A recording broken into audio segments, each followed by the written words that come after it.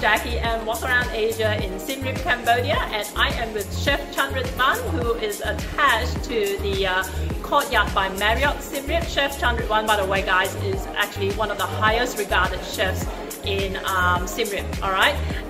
Now, the restaurant we're in is called Lok Lak, and the dish we're making is also called Lok Lak. Chef, can you tell us what Lok Lak means? Alright, so Lok Lak is meaning chew. So Lok Lak is like classic Cambodian cuisine. Okay. And today I'm going to be making the beef Lok Lak. Right. And the beef that we are using to make the Lok Lak, we are using the local beef. Okay. We do our own edges. Aging, so which sure. is like tender and juicy. Right, right. Okay, great. So this is going to be Lok Lak, but with beef that is actually aged in-house, alright? Have a look.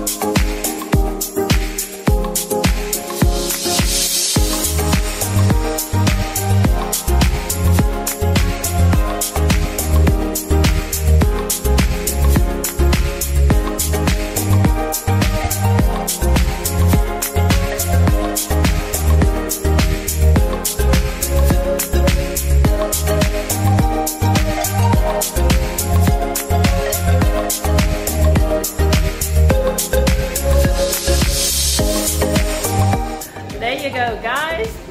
Local aged beef Lok Lak. Chef, do you want to hold it up to the camera so people can see it again?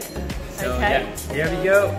Okay. Yeah, that is the beef Lok Lak. Beef Lok Lak, yeah. right? Yep. Okay. So that's we using the local aged beef. Right. And as you can see all the ingredients. You can see tomato, you can see the flour, Sure.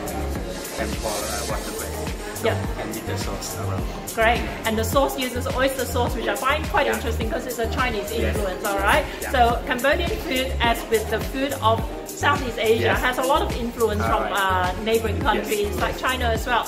So guys, don't forget, look up the recipe online and check out my other videos. I've got more to come with Chef Chandritvan.